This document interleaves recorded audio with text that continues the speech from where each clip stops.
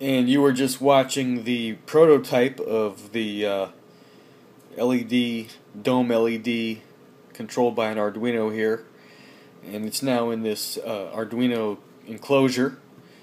I planned on incorporating it into a Halloween costume somehow. Just don't know how yet, but at least I've got it.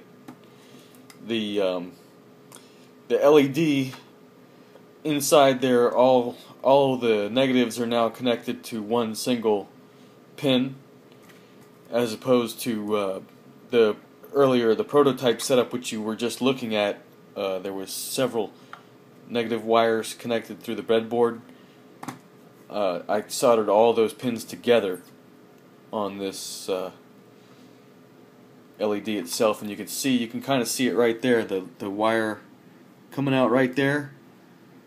It's the one that's connected to all the ground, or the anodes on the LEDs.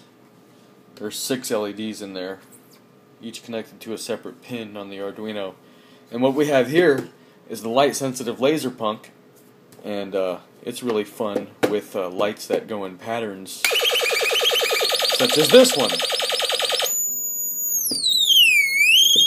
Because you can really create some funky sounds with it.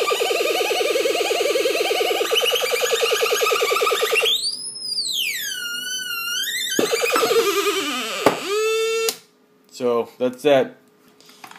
Thanks for watching once again. That's the Atari Punk Console channel.